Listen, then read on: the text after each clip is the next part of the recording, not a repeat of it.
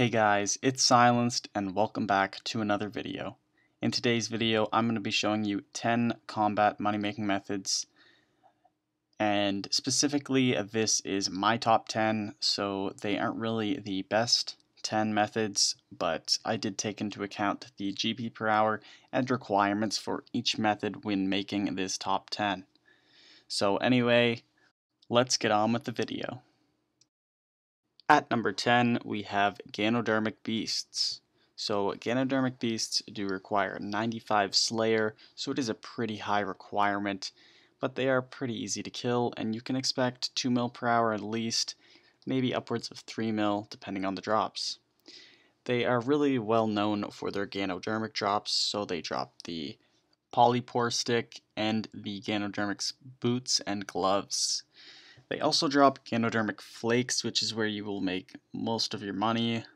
So this is an uncommon drop, and you can get between 1 and 298 flakes, which equates to 261 to 77k GP. One other thing to note is that you do require 95 Slayer and 60 Magic to receive this task. And at number 9, we have Ascension creatures, specifically Rurarius and Gladi. So these monsters are found in the Monastery of Ascension, located between the Feldip Hills and the mobilizing armies. You can expect to make around 2 mil per hour killing these, and they do require 81 Slayer to kill. So Ascension creatures are really well known for their Ascension key drops, which vary from 150k to 500k in value. And if you do decide to kill the Gladi, these also drop a lot of rune items, so if you bring the Spring Cleaner, that would be really beneficial here. But if you do want AFK, Rory is what you want to kill.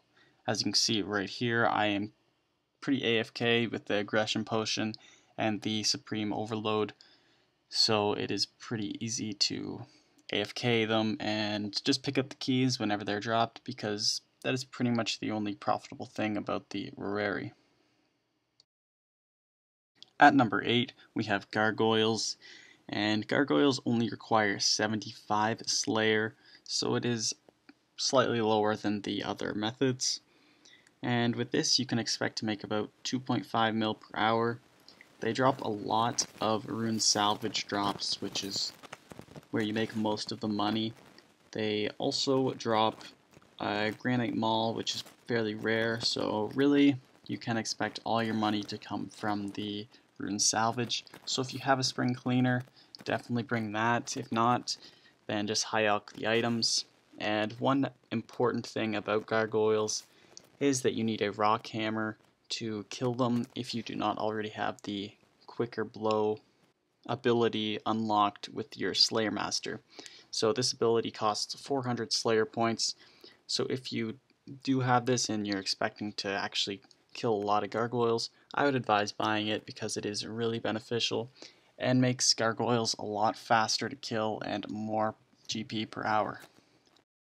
At number 7, we have Corrupted Creatures. So Corrupted Creatures get you about 3 mil per hour, but you do require a Slayer level from 88 for the Corrupted Scorpions and up to 103 for the Corrupted Workers. Right now I am killing some Corrupted Dusk Devils, so these would require 97 Slayer. All of the Corrupted creatures do have their own drop table, although they also drop some of the same drops, such as the Corrupted Gem and the Kopesh, as well as the Key to Crossing and Vital Sparks. So really, you will make a lot of money off the Vital Sparks, which is dropped by any Corrupted creature, and then they do have their own specific drop table, such as the Corrupted Dusk Devils drop Large Plated Rune Salvage, which is really profitable. They drop 1 to 2, which is 30 to 61k. Every creature has their own unique drop table. Some are better than others. I really like the Corrupted Dusk Devils, but overall, killing any corrupted creature you could expect right around 3 mil per hour. At number 6, I have Spiritual Mages, and these require 83 Slayer to kill, and you can expect about 3 mil per hour. And they do drop a lot of alchable items, such as the battle staffs. So they drop the air, earth, fire, and water battle staffs, as well as a noted regular battle staff drop. So most of these alchables alch for about 8k, and then they also drop a medium bladed rune salvage, which is a 20k drop. They can drop dragon gauntlets, dragon boots, soul runes, which are really profitable, and pretty much every one of their drops is a pretty good drop. Most of them are noted or alchable, so you can stay here for really long and just camp them. It is a really good method. I remember when I was a mid-level, I'd camp these and make probably about 10 mil at a time, spending just a few hours here. So it is a really, really good method, and I would definitely advise you guys checking it out. Again, it does require 83 Slayer, but definitely worth getting. They're pretty easy to kill, they're weak to range, so definitely check it out if you do have the level requirement. And at number 5, we have Abyssal Demons. So Abyssal Demons is kind of an interesting creature. They do require 85 Slayer, but in order to actually maximize this profit per hour and get 3, maybe even 4 mil per hour, you do need to have near max stats. So you're going to need curses and overloads, and you're going to need some high-end gear, especially a high-end two-hand weapon like a scythe or even a dragon rider lance would work here. But anyway, the method that you're really going to want to use is go to the top floor of the Slayer Tower, and as you can see here, I have an aggression potion active, and I also have an overload active, and my curses, especially soul split, which is the most important. So now I just use all my abilities, my area abilities that does area damage, such as hurricane and smash, and you can just camp here and pick up all the drops every few minutes for some really awesome gains. One other thing that I should note here is that you can get some really insane XP per hour. Right now I think I'm getting about 800k XP per hour, combat XP per hour, which is a really, really insane and probably the best combat XP method in the game. And at number 4, we have Frost Dragons. So Frost Dragons do require 85 Dungeoneering to access the Asgarnian Ice Dungeon Resource Dungeon, and so this is a fairly high requirement, but Frost Dragons do make you a lot of profit per hour, up to 3.5 mil.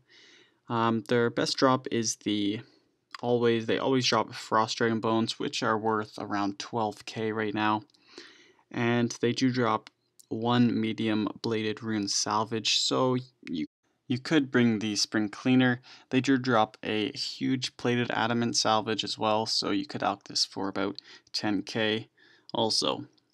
But overall, you will be making most of your money off the Frost Dragon Bones.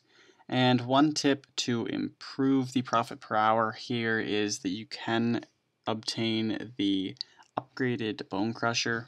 So this upgraded Bone Crusher allows you to automatically pick up the bones, and it goes straight to your inventory, which then you can use a winter storage scroll to teleport it to the bank, or magic note paper.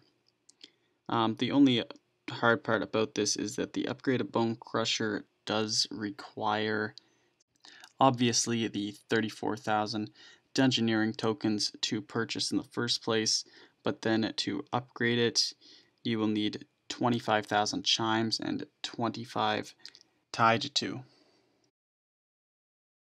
At number 3, I have Eruts, and Eruts require 92 Slayer to kill, but they do make you up to 4 mil per hour.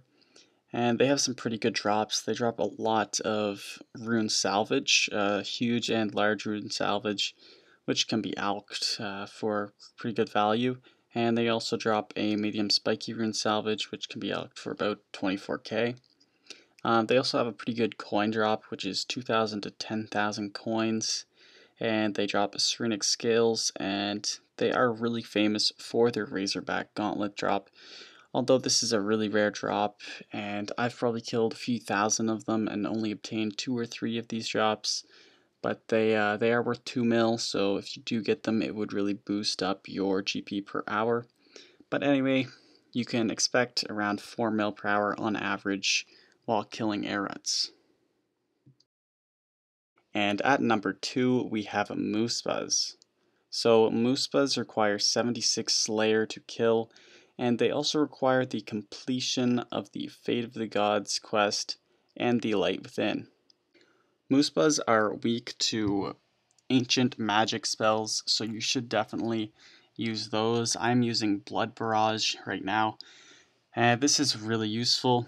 You should also bring your Spring Cleaner because they drop a few Rune Salvage drops which can be automatically alked with the use of the Spring Cleaner. So you can kill a lot of Moose Buzz per hour, especially if you are using the Aggression Potion. I'm not using that right now in this clip, but you can kill them really fast with it, especially while using Ancient Magics. So if you want the best GP per hour, that is what you will have to do. And then use your area effect spells on the Moose Buzz in order to maximize your profit. And at number 1, we have one of my favorite creatures, which is the Lava Strikeworm. The Lava Strikeworm does have a high requirement in 94 Slayer. Another downside with Lava Strikeworms is that they are located in the deep wilderness around level 34 to 41 wilderness, so you can kind of expect a few PKers. While I was actually recording a clip, a PKer did come. I did get away pretty easily, but you do need to keep your eyes open for that. Overall, you can expect around 7 mil per hour killing Lava Strikeworms, as they drop Searing Ashes every kill, which is a 36k drop. And they can also drop some Rune Salvage drops, as well as some other really good drops like Onyx Bolts, which is a 200k drop, Noted Searing Ashes, which is about 200k. They drop Black Dragon Hide, which is about 30 to 40k. So overall, every drop you could kind of expect about 50k to 60k just in common items. And then they do have the very rare Worm Heart, Worm Scalp, and Worm Spike drops. So these are worth 23, 19, and 13 mil each respectively, which is really valuable drop and really boosts your GP per hour up to the 7 mil per hour. One really important thing that you could do to maximize your profit is bring the Wilderness Sword forth. So you need the Elite Wilderness tasks completed to get this. But this allows your Searing Ashes drops to be noted, so you can stay there for longer, although make sure you do bank fairly frequently just in case a PKer does come. Anyway, that is it for this video. I really hope you can find a few of these methods in this top 10 that you can use to make a little bit more money.